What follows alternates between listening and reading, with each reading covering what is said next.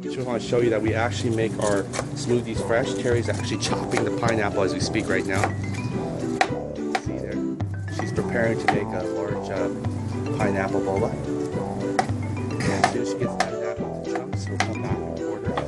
And this is the batch of fresh cooked boba there. You can see how nice glistening. We'll be back here as soon as she's had the most ready. With the pineapple she just mentioned, and she can see here it's actually put into the canister, the thing, and then what we do further is add some sugar.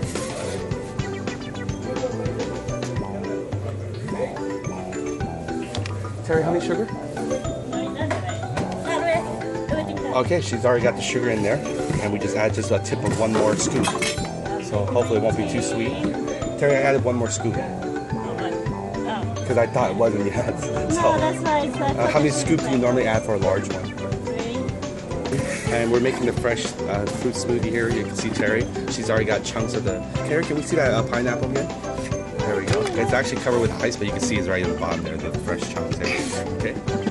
And this one's our cream and flour green tea. And she's putting it into the blender. So you can see by afternoon already. Temperature of our boba machine is sealed about 169, and then she's got also the fresh boba that she cooked, and I can show you here that she cooked the fresh pineapple boba. There you go, nice and glistering.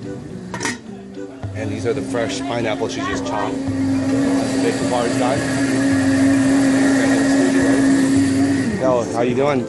Again, Justin, right? Yeah. All right, this is the bacon bar, and he's just about to take a little nibble close to bite. Can you show us how it's done, Justin? What I'll do is I'll go and pause it so that way he can.